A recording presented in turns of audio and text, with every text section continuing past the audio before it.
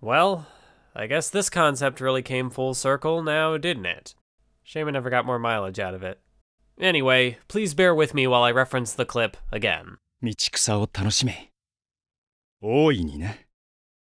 欲しいものより大切なものがきっとそっちに転がってる。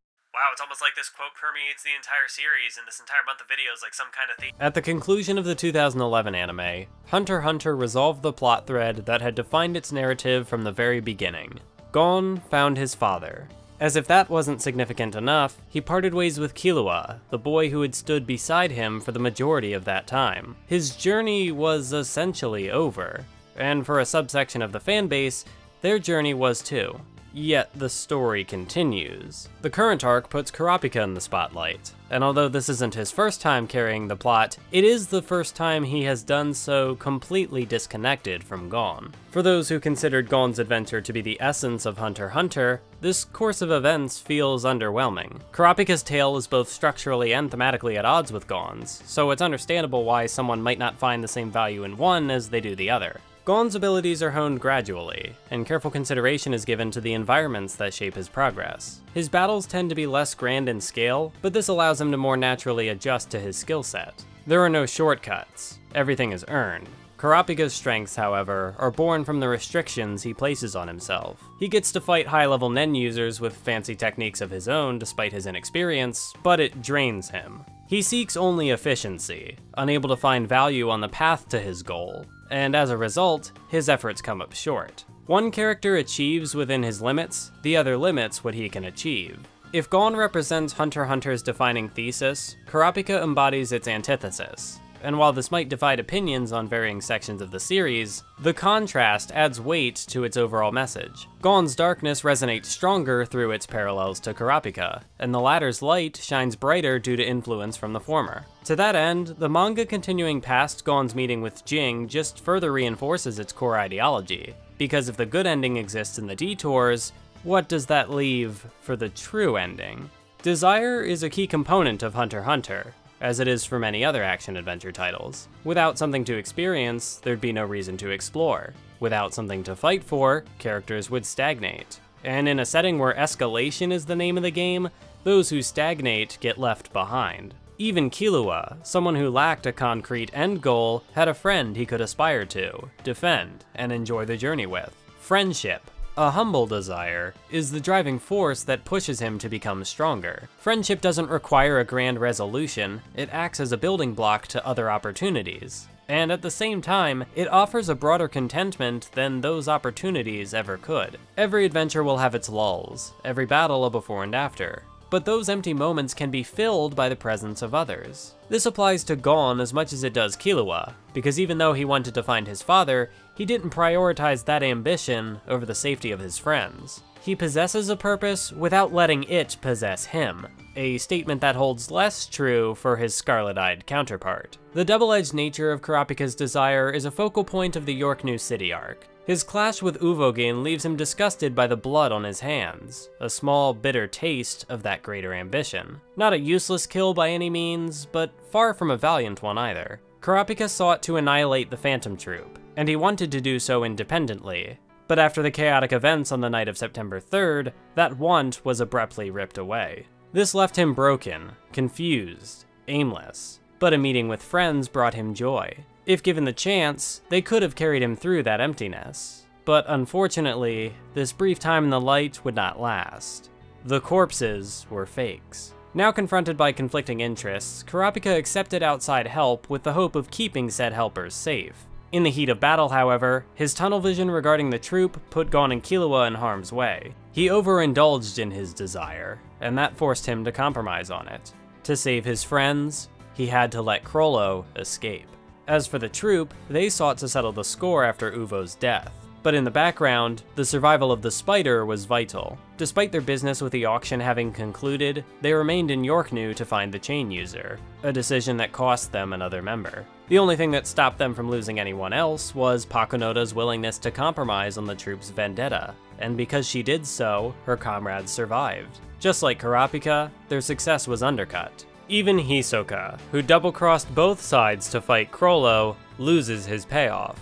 The only ones that come out unscathed are Gon and Killua, who set aside their pursuit of Greed Island to aid Kurapika. Where everyone else receives some form of narrative punishment, Gon and Killua are rewarded. Not only do they manage to protect Kurapika's mental and physical well-being, but their ability to play the game isn't hindered at all. Because they didn't fixate on their primary goal, they were the only ones who sacrificed nothing. Yet when Gon is on the brink of death during the election, Kurapika isn't around to return the favor. Where Gon's influence had changed Kurapika for the better, shown through his willingness to work with others even after the Yorknew debacle, the latter had affected Gon's mind for the worse. Gon learned about the restraint and vow system from Kurapika, and in walking that path despite multiple warnings against it, he nearly died, an outcome which further reinforces the destructive nature of such a mindset.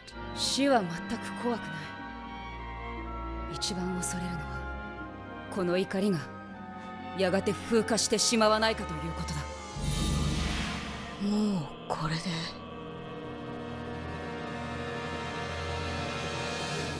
終わってもいい。 Ruled by vengeance, the young boy resolved to throw his future away, channeling all the strength he could ever attain for a brief, unsustainable tantrum.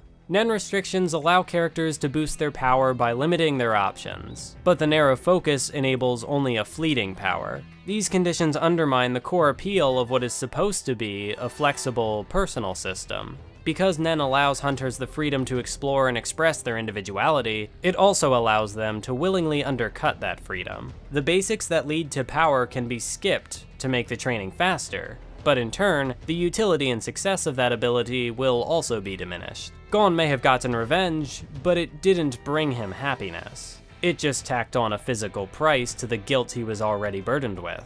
Gon could only be rescued from his despair by the strong support network he had created along the way, but without such a safety net in place, he wouldn't have survived. Though Kurapika hasn't yet taken such a drastic action, this is the end result of his line of thinking, and if he returns to his bad habit of cutting off his allies, there will be no one to save him. People are always striving for more, replacing the goals they achieve with new ones, and it is because these motivations can be so fickle and disposable that they should not be revered above all else. The various story arcs in Hunter x Hunter reflect this, with conclusions that could, in many ways, be considered anticlimactic. The exam introduces a tournament bracket, only to jump ahead after a single match and explain the rest through flashback. The Zoldyck family seems to be a typical rescue mission, until the supposed captors just let Killua leave. Heaven's Arena is ripe with initially unexplored concepts. Floor Masters, Battle Olympia, but after Gon's duel with Hisoka, the boys move on. Kurapika's dramatic death game against the Phantom Troop leads to a stalemate, both sides living to fight another day. Chimera Ant sees the main antagonist slowly poisoned to death, with the catharsis of Gon's revenge against Pito undercut through the inversion of the two's moral dynamics. Greed Island might appear to contradict this with its more traditional setup and payoff, but as a game designed by Jing, it naturally enforces his ideology the most. Genthru may have metagamed his way to the top by monopolizing key cards and killing players, but Gon's group actually explored the world as it was constructed, thus gaining the knowledge to accurately answer the final quiz. Desire may have propelled Genthru forward, but only so far. When faced with an adversary less gripped by greed, someone who possessed ambition yet still took the time to admire their surroundings, he failed. Greed Island's conclusiveness works because its entire premise is a detour. It is primarily a training arc, with only a tangential connection between the protagonists and the main villain. For how directly connected to Jing the game is, one might think it would give Gon a clue to his father's location, but it doesn't.